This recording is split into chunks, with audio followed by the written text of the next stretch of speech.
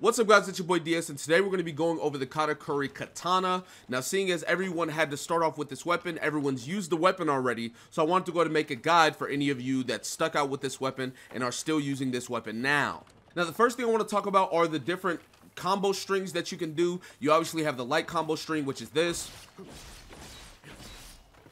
And this is pretty good just for getting off some quick damage. It doesn't do too much damage, but it's decently fast. So if you are just trying to get in, get a little bit, and get out, that is a really nice thing to use. Now, let's say that the kimono has been knocked down, stunned, sleep, whatever the case may be, and you have a lot of time on your hands. Then you want to do your heavy attack string. Now, this is going to take a long time to finish, but it does do insane amount of damage.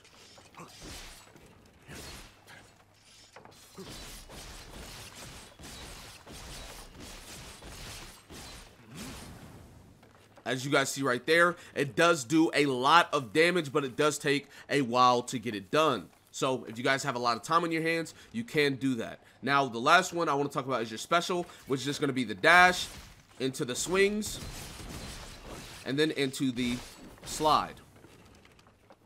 Now, there is a way to actually use a lot of these different moves together without having to do the entire extent of them. As you can see, if you do your light into your special, you can go into the swings already. And then if you do your heavy into your special, you can go into the slide right there. So you don't necessarily have to do the entire full combos. You do have ways to basically get some of the moves out automatically. And you can actually animation cancel like the heavy into your special. Instead of doing the slash first, you can actually just go into the slide, as you see right there. And the same thing is with the light. You can just go into the multi-slash. Now, I do want to mention, if you guys are trying to get off some quick damage and you have a little bit of time, but you don't have the most time in the world, the multi-slashes with the light into the special is probably going to be the best thing for you. Now, keep in mind, you can actually do this move infinitely as long as you have stamina. As you can see, you can light, special, light, special, light, special. So you can do this move over and over as long as you have stamina. Just keep in mind, once you do the special move, you are held in place. You're not able to do anything until after the sequence is over. Now, speaking of the Karakuri, you can actually do a boss jump into a downward slash.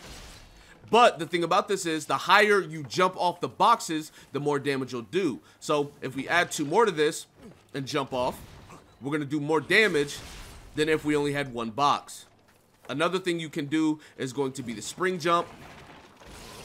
And this will do like a multi-slash move whenever you jump off. You can also use the torch, which is going to be really nice because not only does it give you a fire slash, it puts fire on your sword, which allows you to do some fire damage for a couple of seconds, which is going to be really nice if maybe the kimono is weak to fire or whatever.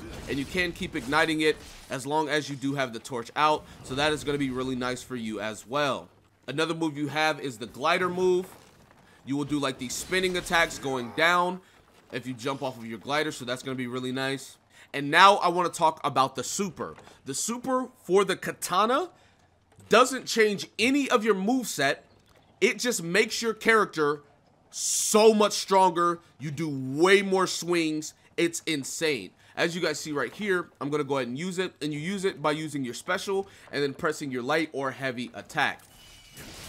But as you guys see, you will still do the same moves. It simply just gives your sword so much more damage, and you're doing a lot more multi-hits. Now, as I said before, your heavy combo string is going to be the most damage for you. So let's say you do that in your super form, it's going to be insane.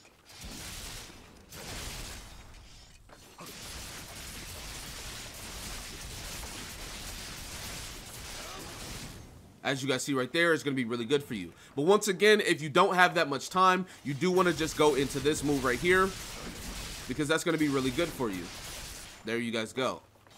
Now, overall, the katana is a very fast weapon. So there are times where, you know, maybe you're running and you want to get in there and go into your light combo, or maybe you want to, you know, you're running and you slide in, you want to get in a light into your special, whatever the case may be, the katana is going to allow you to get off some quick damage and get out as fast as possible. Now, you definitely want to make sure you are getting in and getting out, but you want to maximize your damage, so you do want to know all the things that you're capable of doing while you have the katana.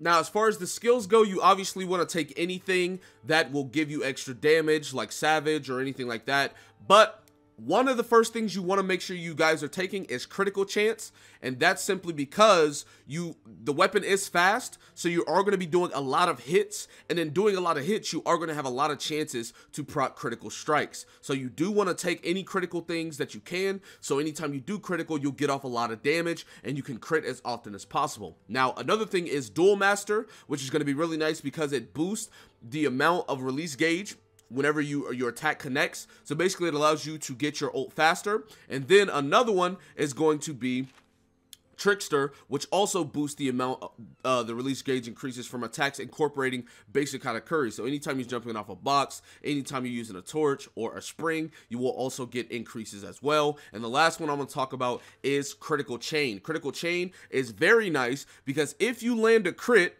it will give you an increased chance to crit again. So it's just really good because if you land one crit, it'll give you an increased chance to land another crit. And then if you land that crit, rinse, repeat over and over and over and over, it'll keep giving you a chance to land additional crits. So it's a really nice skill to have on your weapon because it's just going to basically net you tons of damage. So there you guys go. That is my Karakuri Katana guide. I hope you guys enjoyed. Be sure to give it a like, subscribe to the channel if you're new. Comment down below. Tell me what you guys think in the comment section. With that being said, I will see you guys next time. Peace.